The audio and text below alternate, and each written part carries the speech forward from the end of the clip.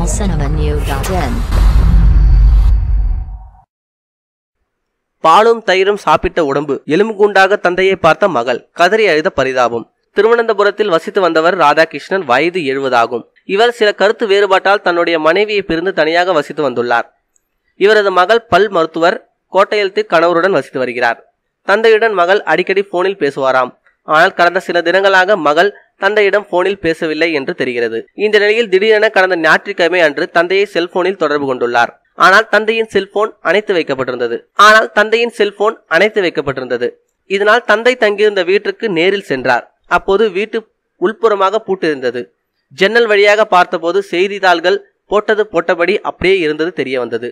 உடனே பயந்த மகள் காவல் நிலையத்துக்கு தகவல் தெரிவித்தார். தகவலை எடுத்து விரைந்து சென்ற போலீசார் கதவை உடைத்து உள்ளே சென்று பார்த்தபோது சோஃபாவில் ராதாகிருஷ்ணன் உடல் அழுகிய நிலையில் எலும்புகுண்டாக இறந்து கிடந்துள்ளார். இதனை பார்த்த மகள் மிகவும் அதிர்ச்சியடைந்து சம்பவ இடத்திலே மயக்கமடைந்தார். போலீசார் விசாரித்ததில் ஏப்ரல் மாதத்துக்கு பிறகு செய்தித்தாள்கள் எதுவும் இல்லை, காலண்டரில் ஏப்ரல் மாதத்துக்கு பிறகு தேதியும் கிழிக்கப்படவில்லை என்பது கண்டுபிடித்தனர்.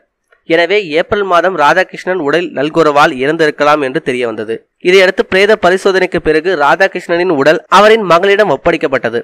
உடலை பெற்றுக்கொண்ட மகள் கதறி கதறி அழுத சம்பவம் பார்ப்பவர்களின் கண்கலங்க செய்துள்ளது. மேலும் இதுபோல செய்திகளுக்கு லைக் மற்றும் சப்ஸ்கிரைப் செய்யவும்.